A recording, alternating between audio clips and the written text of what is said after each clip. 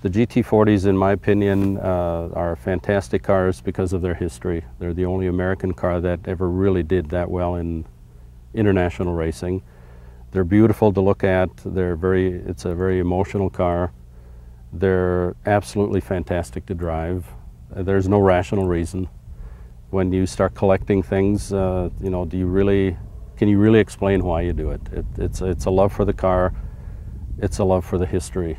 And I just fell in love with the cars in general. So you got this one in '83? This car in '83. I bought my first GT40 in 1980.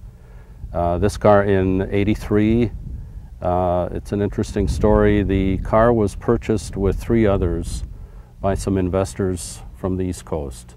They took the 4 cars, put them in crates, shipped them to Belgium, stacked them in a warehouse, and just left them there for 4 years, basically, until their advisor said, now it's time to get rid of them and go on to something else. So you bought all 4? I bought all 4, and that's the only way they would sell them. I had Ronnie Spain from Scotland come down. Ronnie is the authority. He's the authority, the world's authority. This car was in primer, did not have a chassis plate, so the owners had no idea what it was. They knew it was a Mark II. They didn't know any of its history. When Ronnie Spain first saw it, he became very excited because this car had sort of disappeared off the face of the earth. Actually, the other 2 GT40s did too. And he had no idea where they were. Well, this is the one that won the '66 Le Mans. Yes. And when Ronnie first saw it, he sort of thought it was, but he didn't want to say that it was without further checking.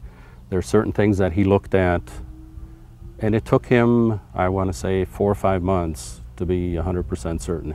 So George, can you show me some of the unique features that helped you and Ronnie identify this as the '66 Le Mans winner? Certainly. Some of the things we can't see, there's holes in various parts of the chassis for ducting. There's holes in the floor that were unique to each car.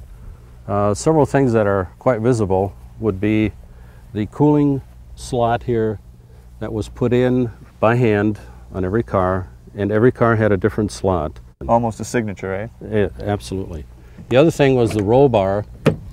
These cars all had roll bars installed after Ken Miles was killed, and each roll bar, like the slots, were put in one by one, individually, so they were all different. Now, the fuel setup in this car, the fuel tank setup, was kind of unique too.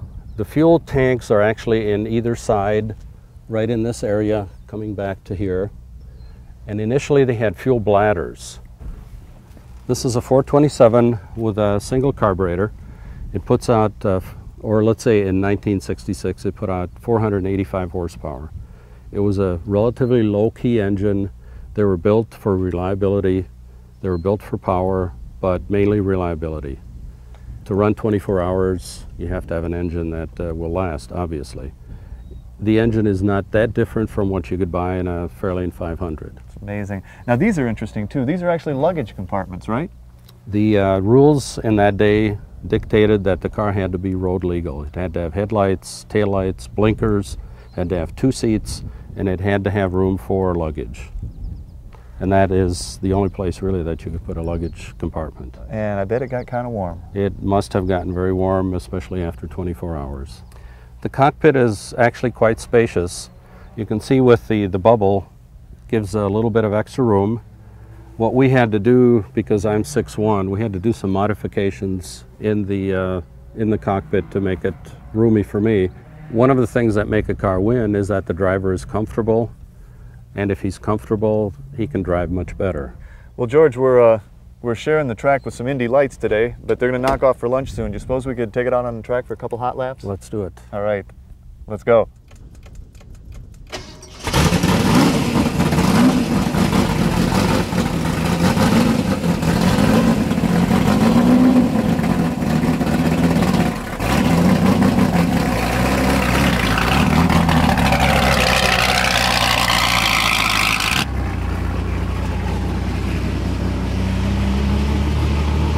I've driven and ridden in a lot of cool cars over the years, but my dream has always been to ride in a genuine GT40. With George behind the wheel, the GT40 performed as if we were on a warm-up lap at Lamar Sebring. The car's interior is small by passenger car standards, but surprisingly comfortable, even when the G-forces have you pinned into your seat.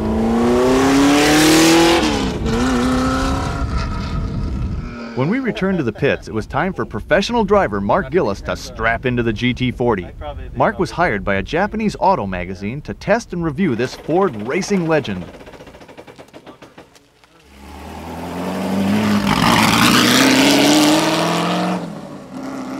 It didn't take him long to post short straightaway speeds in excess of 160 miles per hour. The combination of the sound of the roaring 427 and the thick, damp air of our overcast day made me wonder if we were actually in England instead of Wisconsin. But then again, when you get a chance to see a GT40 at speed, it doesn't matter if you're on the moon.